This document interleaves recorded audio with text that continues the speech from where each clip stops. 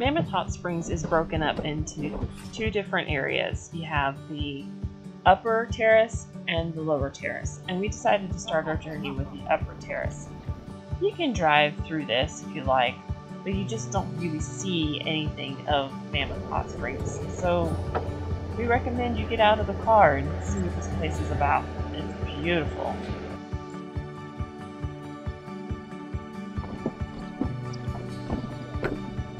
Travertine terraces are formed from limestone, calcium carbonate.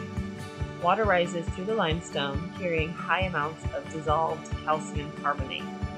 At the surface, carbon dioxide is released and calcium carbonate is deposited, forming travertine, the chalky white rock of the terraces. Due to the rapid rate of deposition, these features constantly and quickly change. This is the Canary Spring. It is a smaller spring in the upper terrace, and it is named Canary Spring because it is bright yellow in color due to the high amount of sulfur-dependent filamentous bacteria that live on the travertine deposits surrounding it. This is probably one of my favorite springs.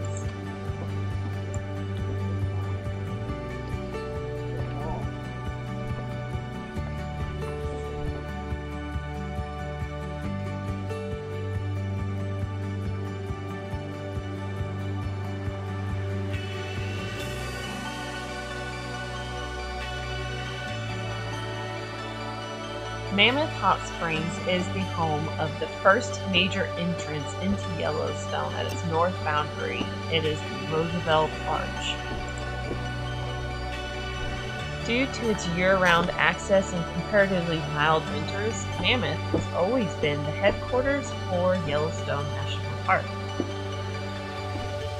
If you're itching to see some elk during your visit, Mammoth Hot Springs is known to have elk roaming around.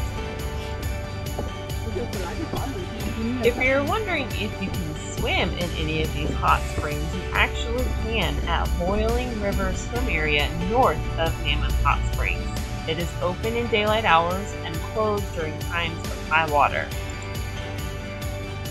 In the surrounding mountains, rain and snow soak through the ground. The water is heated below the surface. As it rises, it dissolves the limestone rock that lies beneath the Mammoth area. Sometimes the water is concentrated in a few springs, while at other times it may spread across many outlets. In every case, water follows the path of least resistance, which could be above ground or underground. Scientists estimate that at any given time, about 10% of the water in the Mammoth Hot Springs system is on the surface. The other 90% is underground.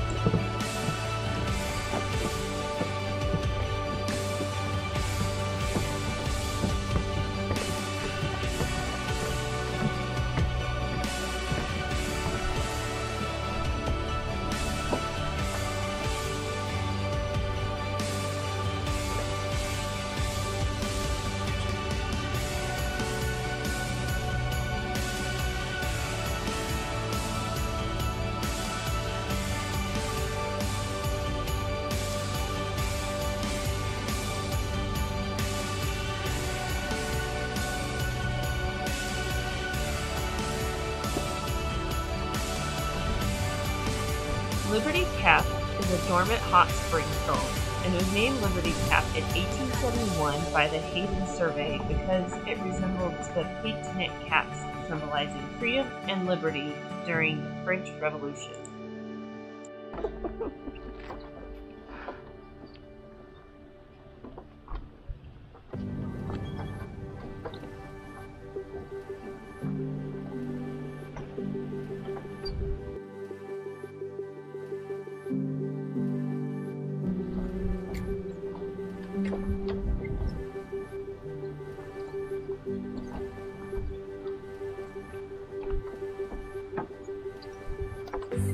Neat seeing the light in the middle of that, huh?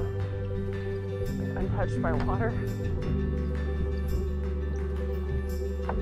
Bird out there. I really wish we had our GoPro 10 during this trip. Could not quite make the color right with the DJI camera that we were working with. Really tried to make this pop out like it did when we were there in person. But still beautiful.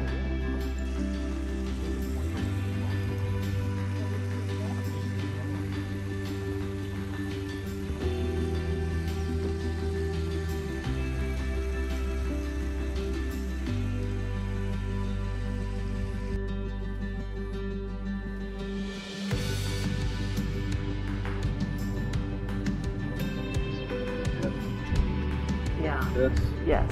And look up there. Yeah. So, okay.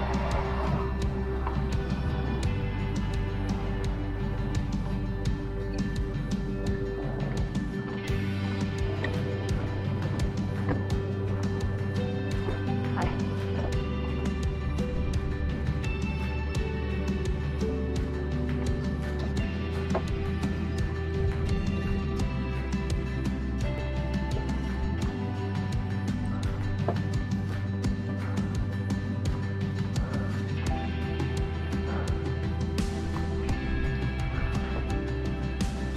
The way this dead tree twists around made it absolutely stunning to us.